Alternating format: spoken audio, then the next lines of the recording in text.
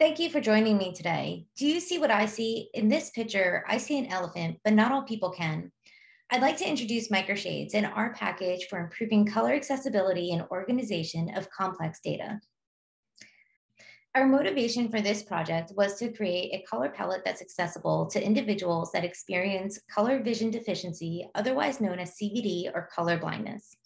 CVD impacts roughly 300 million people worldwide, which is comparable to the current US population. CVD refers to partial but not complete color blindness and a diminished ability to distinguish between certain colors. There's three different types of CVD.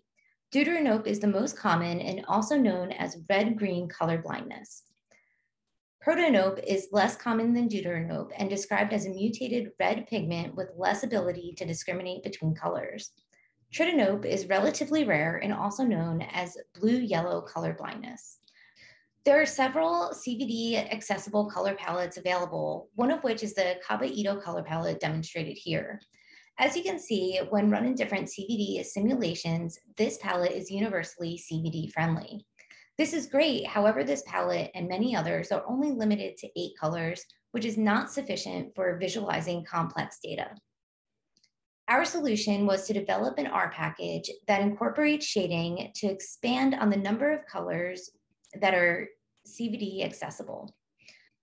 Our lab also works with complex microbiome data, so we wanted to make sure that we could use these colors with our data and created functions that would additionally aid in data organization. We developed 2 microshade palettes. However, for the purpose of this talk, I will focus on the universally CVD palettes. This palette includes 6 base colors with different shading to result in a total of 30 colors. This slide here shows the microshades CVD palettes under each type of CVD simulation. The colors are distinct and therefore universally accessible.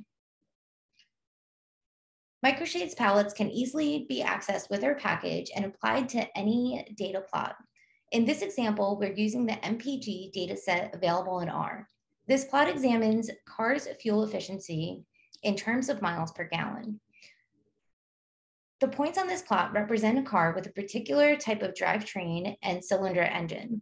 This first plot uses default coloring that's available in ggplot and provides no meaningful order to the coloring. This next plot uses the microshades color and organization. Each drivetrain is a different color, and the number of cylinder engine is represented by a shade of that parent color. With this color organization, we're more easily able to see that front-wheel drive vehicles tend to have the highest city and highway miles per gallon. Additionally, cars with fewer cylinders tend to have the most fuel efficiency. This color organization not only is accessible to all, but additionally helpful in noticing these trends. Another example of microshades in action is with this microbiome data example. This plot shows the relative abundance of different bacteria, which are represented as colors in the samples, which are represented as columns. This plot uses the default ggplot color scheme. This next plot shows the same data, but with the accessible microshade CVD palettes.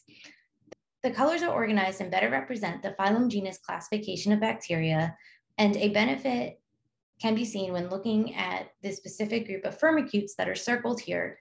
You can see that the CVD colors improve the ability to distinguish these bacteria from each other in this plot. This last plot uses the microshades accessible color palettes and also the organization functions, so the layout of the data further improves visibility of trends. Microshades was also used to generate this custom legend that further shows the organization of the data. Thank you for joining my presentation. As you can see, there's many benefits of using microshades. Please visit our website to learn how you can use microshades with your own data.